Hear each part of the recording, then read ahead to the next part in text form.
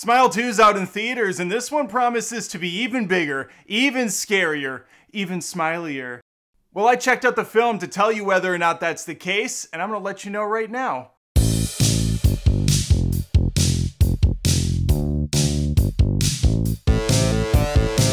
This is going to be a spoiler-free video, although I will have a spoiler-filled one down the road, so if you want to subscribe, hit the notification bell, I would appreciate it. It's free of charge. It's a great deal here. You know what else is pretty great?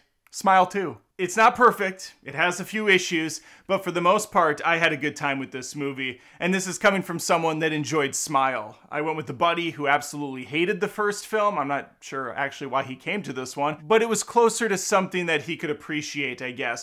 For me, the only opinion that actually counts here, I thought it was a really good follow-up to the first. Now, I was a little concerned this was going to be another trap situation, if you remember that chestnut from a few months back, the M. Night Shyamalan vehicle, also focusing on a pop star. Thankfully, not the case. This movie's far better directed, far better storyline, and the most important thing, the pop singer actually has talent. Naomi Scott's had a pretty bad track record for me over the years. She did that live-action Power Rangers movie that people pretended was good for some reason. She did that terrible Charlie's Angels movie. And of course, she was our new Jasmine in the Aladdin live-action film. She was fantastic as Jasmine. The movie itself has no reason to exist. And here we are again. Now she has the movie on her shoulders. And I have to tell you, as the expression goes, fourth time is the charm. If you would allow me to, I'd like to simp for a few minutes on this woman. What a absolute powerhouse of a performance here. I know they don't really hand out awards often when it comes to the horror genre, although I think Hereditary had some a few years ago. This is not going to be one of those movies, but I think she absolutely deserves some appreciation because she freaking puts in the work here. Not only does she look great, sound great on the vocals, but holy hell, the emotional roller coaster this poor woman's going throughout the film is second to none. There is a supporting crew, who cares? This is pretty much Naomi Scott's movie. Her character is Sky Riley. She's fallen on some tough times, got into drugs, had a bad car accident, killed someone in the process, and now she's trying to pick up the pieces, get back into that spotlight again. And things would have been going off without a problem if it weren't for that pesky Smile. Yes, the shit-eating demon is back. Smiley McSmilerson has found a new target, and she's gonna have a hard time singing her ass out of this one. The rest, as they say, is her story. She's gonna lose her damn mind so hard in this movie, the audience is gonna start getting confused as to what's real and what's not by the time the final act kicks in. Now, I do think this movie is a slight tad tinge better than the first, but there's some caveats. I think it's way too long. This film is over 2 hours, 2 hours and 7 minutes. Yeah, credits account for some of that, but still, it's a 2-hour film, folks. A 2-hour horror can sometimes be too much. And the annoying part is there's no reason for it to be. There is a section in the middle of this movie. A good bulk of it is useless. It doesn't need to be padded out so long. You could cut this thing up and you would have a freaking awesome 90-minute movie. But as it stands, you still have a really excellent time if you're into this genre. The whole, like, you know, ghost is attached to you, it's fucking with you sort of a thing. That's a genre now, I guess. I do want to give some solid props to writer and director Parker Finn on this one. He also did the previous movie. Guy only has a couple movies under his belt, but holy shit, the level of artistry on display here is palpable. This is a very pretty looking movie. There's some really creative stuff happening behind the camera. I like some of these views he does where he follows someone, tracks to something else, goes back. A lot of playful camera stuff going on. If you were up the wall annoyed by the amount of pop music in Trap, you don't have to worry about that here. While there are a couple songs sprinkled throughout, we're not getting full renditions.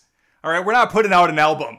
I mean, maybe they are, but it's not on the screen. I also want to give a special shout out to my local Regal Theater for the projection going out several times during the film's showing. That was fun. Not only am I on the edge of my seat waiting for something to jump scare me half to death, I also have to worry about the screen straight up killing itself. Fortunately, it happened in the final 20 minutes of the movie where the stakes couldn't have been higher. And then for the remainder of the film, the lights stayed on inside of the movie complex. That's what a magical experience the movie theater has turned into over the years. I mentioned the jump scares. You better believe they're back. There's a lot of them.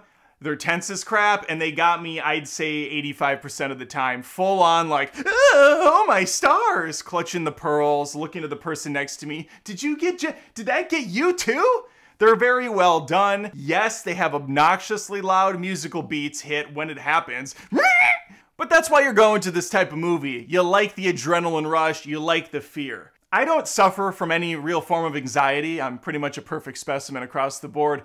But these movies do something to me on a personal level. I do feel anxious when I watch these films. The way they're shot, the way the music is composed, the way it's acted out, the slow builds, the way they position the cameras, it works. It hits me different than any other movie. I'm sitting there anxious, like, what's gonna pop out? What's gonna happen? Parker Finn does a great job of getting you in the psyche of the person that's being tortured. I felt like I was being tortured during the movie. And who doesn't like getting tortured for 2 hours? It sounds bad, but I mean it in the most complimentary way possible. Last thing I'll point out is the violent acts, the gore, everything is magnified quite a bit here. The first one definitely didn't shy away from it, but this one takes things and runs. Holy crap, there were some brutal parts of the film. Legs getting busted up, stomach getting ripped open, people taking sharp objects and just impaling themselves.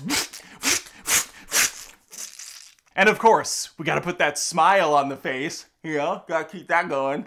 Overall, Smile 2 was an absolute win for me. Could have definitely cut it shorter. Could have trimmed down that middle section a little bit, get rid of some of that fat there in the midsection, and you have a banger of a movie. It captured me for 2 hours when the screen wasn't going out. And so yeah, I definitely say check this one out at theaters if you like the first. And even if you hated the first one, maybe there's something more here that can win you over. I don't know. I still think that it's worth checking out. Again, I'm gonna have a spoiler-filled video on it in a day or two, so definitely stick around for that. Hit the subscribe, hit the notification bell, maybe like the video if you want, and if you like what I'm doing here, maybe check out my second channel, Adam Does Rants, where I'm complaining about my wife being super loud in the other room!